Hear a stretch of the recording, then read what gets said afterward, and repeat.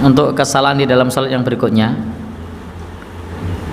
ini termasuk bagian yang diperselisihkan oleh para ulama, tetapi untuk di kajian kita ini sudah final. Kenapa? Menjaharkan niat.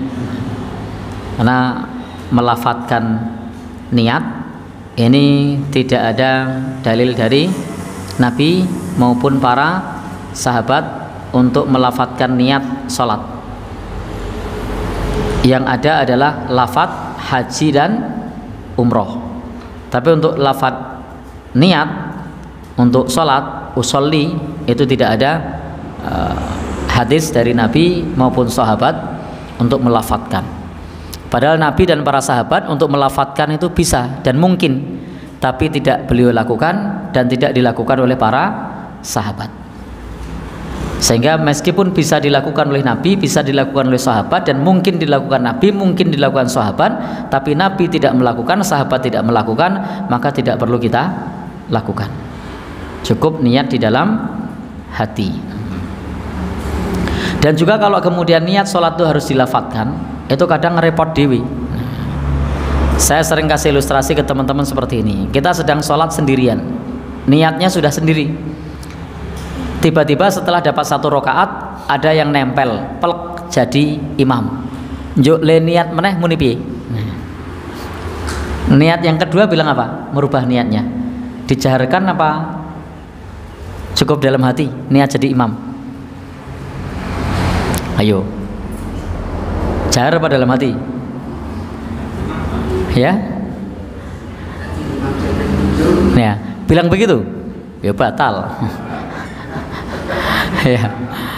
Jadi maka ini menunjukkan bahwasanya menjaharkan niat itu memang tidak ada tuntunannya. Kalau memang ada tuntunannya, mestinya kalau berubah niat juga ada tuntunannya. Ternyata tidak ada tuntunan melafadzkan berubah niat.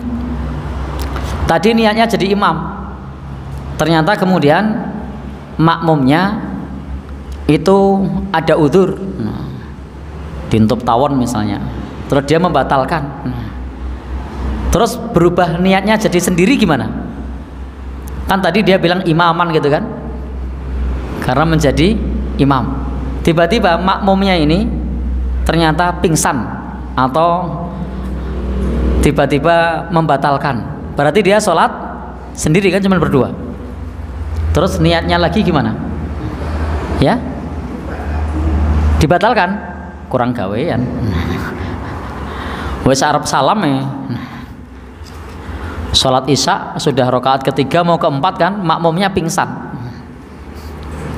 Berarti jadi sholat sendiri kan? Berubah niatnya gimana? Ada yang tahu? Ya, ya memang tidak ada tuntunannya. Memang tidak ada tuntunannya. Baik, Bapak Ibu yang berbahagia yang dirahmati Allah Subhanahu wa taala. Atau tadi salat sendiri lalu berubah niat menjadi imam. Nah, gimana berubah niatnya? Sudah dapat 2 rakaat nih salat sendiri.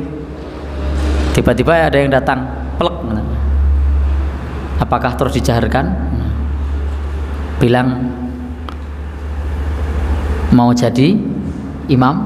Kan tidak, cukup dalam hati.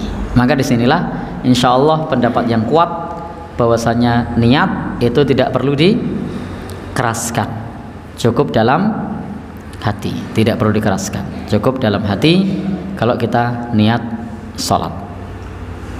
Dan memang tidak ada hadis dari Nabi maupun para sahabat tentang lafadz niat usolli. Demikian pula saat wudhu tidak ada dari Nabi maupun sahabat nawaitul wudhu nah, itu tidak ada.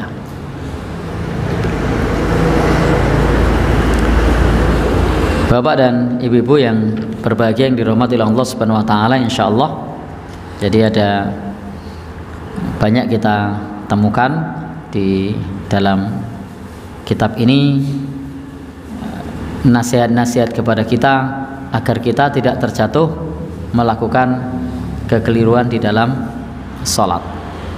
Yang sebagiannya adalah yang dijelaskan di dalam kitab ini adalah perkara-perkara yang dimakruhkan di dalam sholat. dan sebagiannya adalah perkara yang diperselisihkan oleh para ulama. Tapi insya Allah untuk kasus niat tadi yang lebih kuat, kita berpegang pada dalil atau hadis Nabi. Itu memang tidak ada hadis yang menjelaskan kepada kita tentang lafadz niat. Jadi cukup di dalam hati.